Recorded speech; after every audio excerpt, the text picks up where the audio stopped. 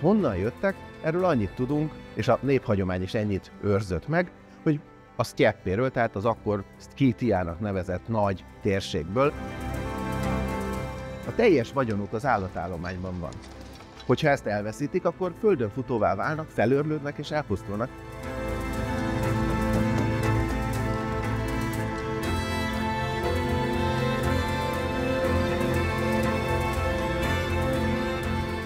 A magyar hagyományban az Árpádokat valamilyen módon különlegesnek írják le, és hát hozzájuk kötődik az a történet, hogy ők valójában egy régi királyi családnak a leszármazottai.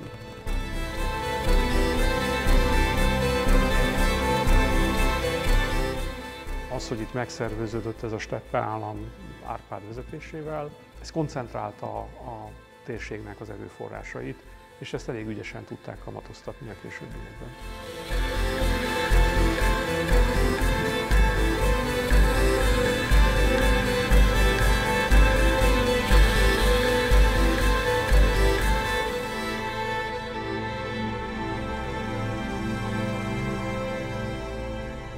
Nagyon fontos dolog, amit észben kell tartanunk, de nem szoktunk figyelni rá, hogy ebben az időszakban Kelet-Európában nem jönnek létre államok.